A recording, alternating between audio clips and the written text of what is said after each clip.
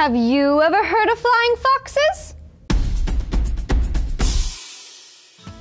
Hi guys, I'm Katie Wayne and this is Animalist News. Last month, a heat wave in Australia killed off a ton of flying foxes. And when I say a ton, I mean 45,000 in a single day. According to the website, theconversation.com, thousands of flying foxes were found dead all over southeast Queensland on January 4th, 2014. This left behind over 1,000 young flying fox orphans. This massive loss is controversial in Australia, where some people find flying foxes to be noisy, invasive pests that destroy certain crops. Others see their importance for pollinating native plants and spreading seeds. Flying foxes are a type of fruit-eating megabat found in parts of Australia, the tropics of Asia, and islands off of East Africa.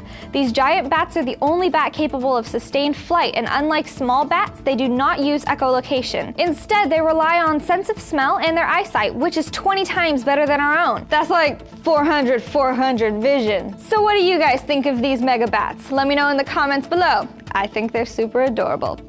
Surprises everywhere. Check out these videos right here, subscribe right here. I love you all and I'll see you next time. Bye. Mwah.